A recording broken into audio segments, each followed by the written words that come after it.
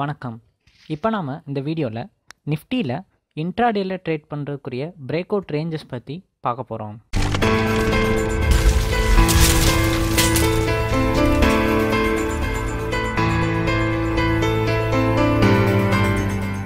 வணக்கம். சேனலுக்கு புதுசாக வர்றவங்க சப்ஸ்கிரைப் பண்ணாதவங்க சப்ஸ்கிரைப் பண்ணிக்கோங்க. ரிங் பெல் செலக்ட் பண்ணிக்கோங்க. ரிங் பெல் செலக்ட் பண்ணுறது மூலிமா உங்களுக்கு நாங்கள் உடனே போடுற லெவல்ஸோட வீடியோஸ் டக்குன்னு அப்டேட் ஆகும். ஸோ அதனால் ரிங் பெல்லை செலக்ட் பண்ணிக்கோங்க. அதுபோக இங்கே டெஸ்கிரிப்ஷனில் இருக்க ஷோமர் கொடுங்க. ஷோமர் கொடுத்தீங்க அப்படின்னா உங்களுக்கு அட்வான்ஸான ட்ரேடிங் ஸ்ட்ராட்டஜி அது மாதிரிலாம் தெரிஞ்சுக்கணும்னு நினச்சிங்கன்னா இங்கே இருக்க நம்பரை காண்டாக்ட் பண்ணுங்கள். இந்த நம்பர் காண்டாக்ட் பண்ணுற மூலிமா உங்களுக்கு கைடன்ஸ் கிடைக்கும்.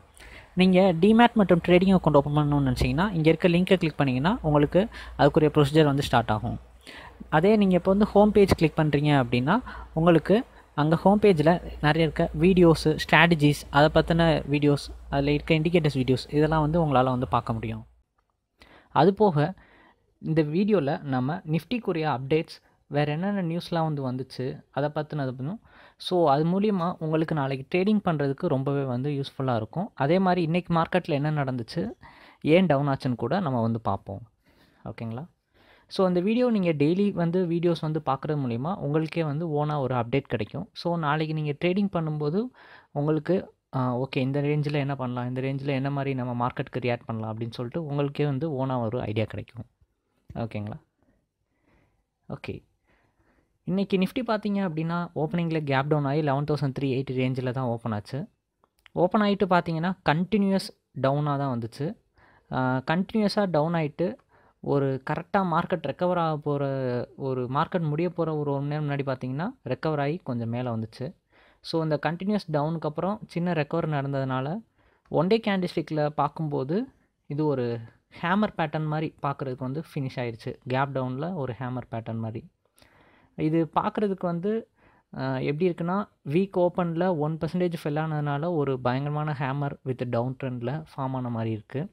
அதே மாதிரி வீக்லி வைஸில் பார்க்கும்போதும் ஒரு டேர்ன் அரவுண்ட் ஆகிற மாதிரியும் இருக்குது. ஒரு நல்ல அப்பு, அடுத்து ஒரு டோஜி, அடுத்து இந்த வாரத்தில் ஓப்பனிங்கில் கேப் டவுனு. ஸோ ஒரு நெகட்டிவ்னஸை இன்டிமேட் பண்ணுது. ஓகே, ஆனால் இது டெக்னிக்கல் வைஸ் பார்க்கும்போது இப்படிலாம் இருக்குது. ஆனால் ஃபண்டமெண்டலாக என்ன நடந்துச்சு, ஏன் மார்க்கெட் டவுன் ஆச்சு அப்படின்னு சொல்லிட்டு பார்த்துடலாம். ஓகே, மார்க்கெட் ஏன் டவுன் ஆச்சு அப்படின்னா யூஎஸ் பாண்ட் அவங்களுடைய ஈல்டு பார்த்தீங்க அப்படின்னா இன்வர்ஷன் ஆயிடுச்சு. இது இன்வர்ஷன்னு சொல்லுவாங்க. US bond inversion yield curve அப்படின்வாங்க. இது ஒன்றும் இல்லை. ஆக்சுவலி என்னென்னா ஒவ்வொரு பாண்டுக்கும் ட்ரெஷரி பில் இருக்கும். அதனுடைய ரேட்டும் பெர்சன்டேஜஸ் அந்த மாதிரி இருக்கும். இப்போ இந்த கிராஃப் இருக்குல்ல, இது யூஎஸ் ட்ரெஷரினுடையது. இது அக்டோபர் மாதத்தில் இது பார்த்தீங்கன்னா ட்ரெஷரி 3 months இந்த க்ரீன் கலர் இருக்குல்ல, இதான் 3 monthsக்குரியது. இது ரேட் எங்கே இருந்திருக்குன்னு பாருங்கள். அடுத்து இந்த மேலே எல்லோ லைன் இருக்குல்ல, இது 10 year 10 வருஷத்துக்குரிய பாண்டுக்குரிய ட்ரெஷரி இது 3%க்கு மேலே இருந்திருக்கு. ஸோ அக்டோபரில். ஸோ இந்த மாதிரி இருந்த இது இன்றைக்கி பார்த்தீங்க அப்படின்னா, அதாவது இன்றைக்கின்னு கூட இல்லை, கரெக்டாக ஃப்ரைடே அப்போ என்ன நடந்திருக்குன்னா இந்த 3 monthsக்குரிய ட்ரெஷரி பில் பார்த்தீங்க அப்படின்னா 10 yearக்குரிய பில்லை விட மேலே வந்துருச்சு. ஸோ இது பார்த்தீங்க அப்படின்னா மார்க்கெட்டில் ஒரு நெகட்டிவ்னஸை உண்டாக்கிருச்சு.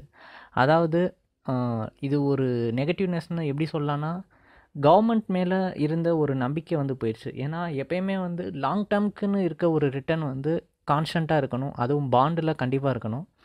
அது இல்லாமல் அதனுடைய ஷார்ட் டேர்முக்கு இருக்க ஒரு 3 months இதை விட ரொம்ப டவுன் ஆனதுனால இது ஒரு நெகட்டிவ்னஸை இண்டிகேட் பண்ணி நம்ம மார்க்கெட் ஓப்பன் ஆகிறதுக்கு முன்னாடியே ஏஷியன் மார்க்கெட்ஸ் வைஸில் பார்த்தீங்க அப்படின்னா எல்லா மார்க்கெட்டுமே செல்லிங் ஆகி எல்லாருமே டவுன் ஆக்கிட்டாங்க.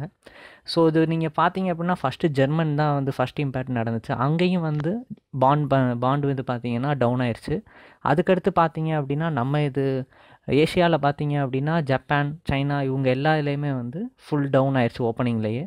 அதனால தான் நமக்கு ஓப்பன் ஆகும்போதே பார்த்தீங்கன்னா ஒரு சரியான கேப் டவுனில் தான் ஓப்பன் ஆச்சு. ஸோ அதனால் என்ன ஆயிடுச்சுன்னா மார்க்கெட் ஓப்பனிங்கில் கேப் டவுன். அதுக்கடுத்து இன்னொரு விஷயமும் நோட் பண்ணப்பட்டது. அந்த விஷயம் என்னென்னா ஒவ்வொரு வட்டமும் மார்க்கெட் இந்த மாதிரி ஒரு இன்வர்ஷன் இது ஒன்றும் ஃபஸ்ட் டைம் நடக்கலை. இது ஆக்சுவலி பாஸ்ட் லைன் நடந்திருக்கு. எப்போனா 2007 2007 இது நடந்திருக்கு. அதுக்கு முன்னாடி 2006-05 நடந்திருக்கு. அடுத்து இப்போ பார்த்தீங்க அப்படின்னா 2018 ஃபினிஷிங்கில் நடந்த மாதிரியும் இப்போ ஒரு நல்ல ஒரு இது வந்திருக்க மாதிரியும் இருக்குது.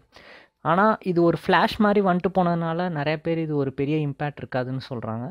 நிறைய அனலிஸ்ட்டு ரிசர்ச்சர்ஸ் சொல்கிறத வச்சு பார்க்கும்போது இது ஒரு பெரிய இம்பேக்டாக இருக்காது, ஒரு நாள் வந்துட்டு போகிறதெல்லாம் வந்து பெரிய இதுவாக இருக்காதுன்னு தான் சொல்கிறாங்க. பட் ஆனால் நம்ம இந்த விஷயத்த சும்மாவும் வந்து விடவும் முடியாது.